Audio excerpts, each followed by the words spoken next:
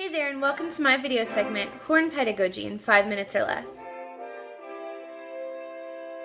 Today we'll be discussing proper articulation on the horn, more specifically, the accent articulation. Clean and accurate articulation is a very important factor that separates students from professionals. When contemplating proper technique for articulation on the horn, we must first consider a few things. We have to first look at the style printed, whether it be accent, legato, staccato, etc., or the consonant that begins the note, as well as the duration, or the note shape.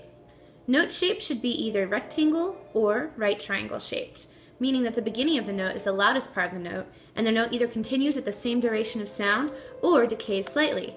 The note should never be shaped like a football, where the beginning of the note is less loud than the middle or the end of the note. A word of caution, however.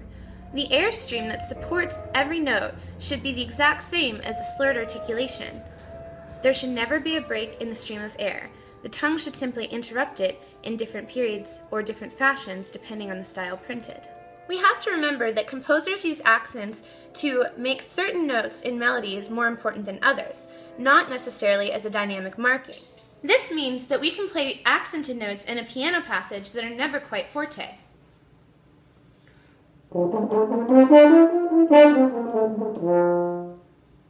Would represent a piano passage where the A was accented but never quite forte, versus a full forte passage where all the notes are equally as important.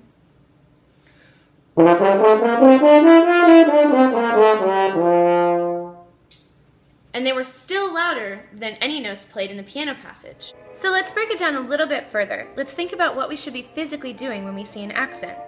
The air should be placed exactly behind the tongue, ready to go as soon as the tongue releases it. That will have an instant action of air as soon as the note is begun, which is why the beginning of the note is slightly louder than the rest of the note, producing the accent. Thanks for tuning in.